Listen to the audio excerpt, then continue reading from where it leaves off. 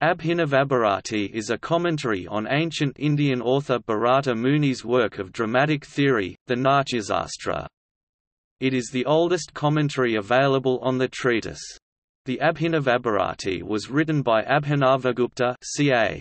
950–1020, the great Kashmiri Saivite spiritual leader and a yogi. In this monumental work, Abhinavagupta explains the Rasasutra of Bharata in consonance with the theory of abhavyakti expression propounded in Anandavardhana's 820–890 work Danyaloka, aesthetic suggestion, as well as the tenets of the Prachabhijna philosophy of Kashmir.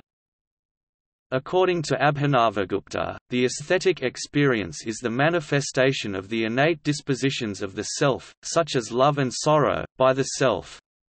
It is characterized by the contemplation of the bliss of the self by the connoisseur. It is akin to the spiritual experience as one transcends the limitations of one's limited self because of the process of universalization taking place during the aesthetic contemplation of characters depicted in the work of art. Abhinavagupta maintains that this rasa, literally, taste or essence, the final outcome, is the summum bonum of all literature.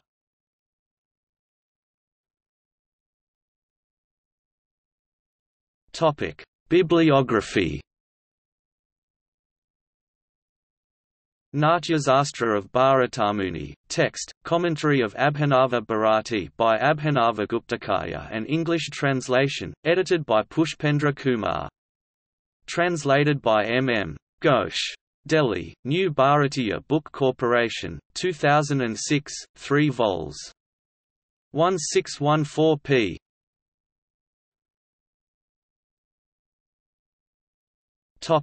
Notes